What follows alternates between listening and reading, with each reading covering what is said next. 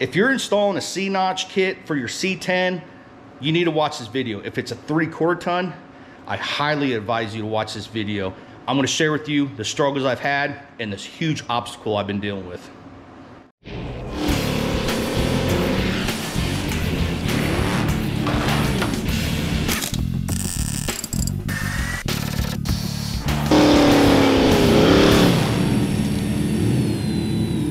All right, if you're still watching, then you're committed. You wanna know what's going on with this kit. So I'm gonna show you. Now, I made a video doing that side. That side took me about a day and a half. Reason being is these frames are so thick. These frames are so thick. That's what she said. So installing this side, you really wanna practice patience when you're taking metal out here because you can't put it back. Well, you can weld it back, but you can't necessarily put it back right away. What I did is I cut. You can see my original scribe line right here. Well, I kept on cutting and I kept on cutting and I kept on cutting to the point where I felt that, well, something's wrong. And what was wrong, this guy, your freaking trailing arm for your rear axle. I kept on hitting it on the back section here. It would not line up. And I removed the rivets, tried to get a little better fitment, till I just realized that, well, I can't do nothing with this thing in my way, but it's necessary. You have to have this. And I am so hung up that I don't want to mess up the geometry of that rear axle because this is what keeps it in center. So the importance of walking away from a project when it's not going your way, like that guy back there, you got to have that control. You got to have that self-control. What I did was took my mind off of it, started thinking about other options. It took me a little bit to find that bracket, but I insulated my shop, trimmed it all out. Now it's nice and warm in here in the wintertime. I mean, it's been so long. Look at my, you check out my last video. Check how long my hair is. It's been that long. I have been researching and avoiding putting that in for that amount of time. I'm telling you, I was frustrated. Other people, they don't get frustrated like that. They probably just punch through it. Me, I go squirrel. Squirrel. This is the bracket that I'm telling you about.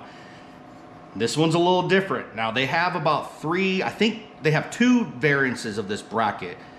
This being the 3rd one. I don't know if GM came out with this or not, but it is definitely an aftermarket piece. Now you get on the internet, you don't really find too much support on this kit and this part. Now what it does is if I line them up here the way it would sit on the frame, you can tell these 2 pieces are angled. The original piece is not angled.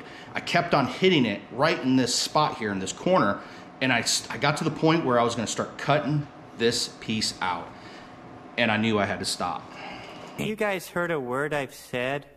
Yeah. Enough. Yeah, I heard it too. So this piece right here, let me get out of the way here. So this piece right here, you can tell it's canted. It's cut at an angle where the stock ones are usually straight up and down. Well, hard words. Anyway, this is what's gonna allow me to keep a true geometry. They move this back a little bit so you could sit and still have good true geometry. Now, I don't think this is gonna work for a solid arm, the trailing arm, but regardless, if you're putting a C-notch on your frame and you're sticking with the solid trailing arm, you're gonna run into issues anyways, because it's gonna hit your freaking pumpkin in the back, the rear diff cover, and when you lower it, it's gonna bind up. It's gonna be a lot of problems. So get the adjustment arm that comes with the CCP kit. That's a total weird word, isn't it? That is a freaky word, man. And well, I've got that, so I'm not too worried about it now. I'm gonna get this installed. I'm just gonna tape this whole thing, video it, show you the struggles I have, because I still don't know if this is gonna work or not. I really hate doing this because, like I said, the 3/4 ton frame, it is extra thick. It takes a long time to drill through, and these rivets, I told you in my last video, the rivets are a huge pain in the butt. Well, let's get to it.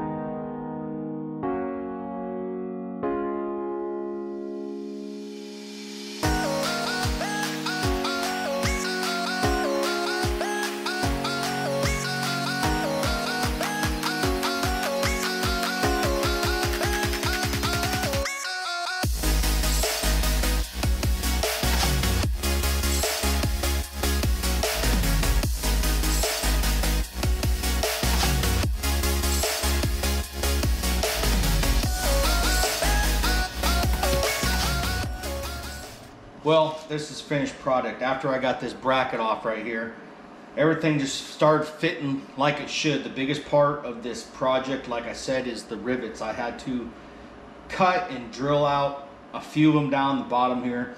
You're going to utilize rivets that are in the frame for this bracket. So there's about 2 of them down here in sync that you're gonna have to take out. Obviously you're gonna have to take out the ones on the bottom here. So this did line up, it did fit. It fit pretty easy. Once I got those rivets out, it all went together fairly easy. I was quite shocked. If it wasn't for the rivets being such a pain in the butt to get out, this would have been a lot easier. Well, now that I've got both sides done and everything's all fitted together, it's snug. And the reason why it's snug is because I don't want this back frame to sag down. Now I can get rid of this jack and let it sit. And then I will go through one by one, taking these bolts, putting some Loctite on there, and then running them through. I do plan on putting a bead right here on the outsides. I did decide to go with the nut side facing down on these.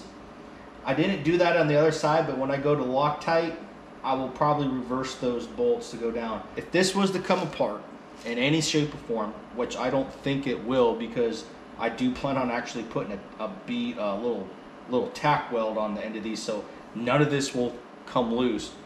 But in the case that it would, at least I would have a bolt still dangling down in there, even the nut is gone. One thing I don't like about this this bracket here is the hardware. I would probably swap it out with some better stuff, and I may just do that. Reason why I don't like this hardware is because it's fine thread, so you can't really give it the ugga, and there's probably a torque spec that goes with this, but they didn't provide me one. So when I found out, given a couple uggas, I wind up shearing off those fine threads like there was no one's business. So if I was you, take the hardware, swap it out for some coarse thread, and I think you should be fine with that. Now, this is not an easy job. This, just this right here, even having all this done already, that was, I'd probably collectively say on this side alone, I've got about, I don't know, I'll just be conservative and say 6 hours, because I couldn't tell the difference between like how much time I had in it before. But yeah, it's just, it is what it is. It's gonna take time. This threw me through a loop. If I find the part number or something that I could get you guys to purchase this, I know I got this through CCP, Classic Performance, and they're the same people that I purchased the suspension from. They sell this part too. You can probably find it elsewhere, but this one, it worked out pretty good. You can see through the bottom that all the things lined up. The bracket aligned up really well with the original holes for the rivet joints. I only had to drill 2 extra holes, well actually 2 holes on the bottom, and I did have to drill this one out here. Time will tell when I get the suspension on and I get the rear end built. We'll try the arm out and see how it tracks and see what the angle is and if it's aggressive or not. So I appreciate you guys watching. I'll see you on the next episode.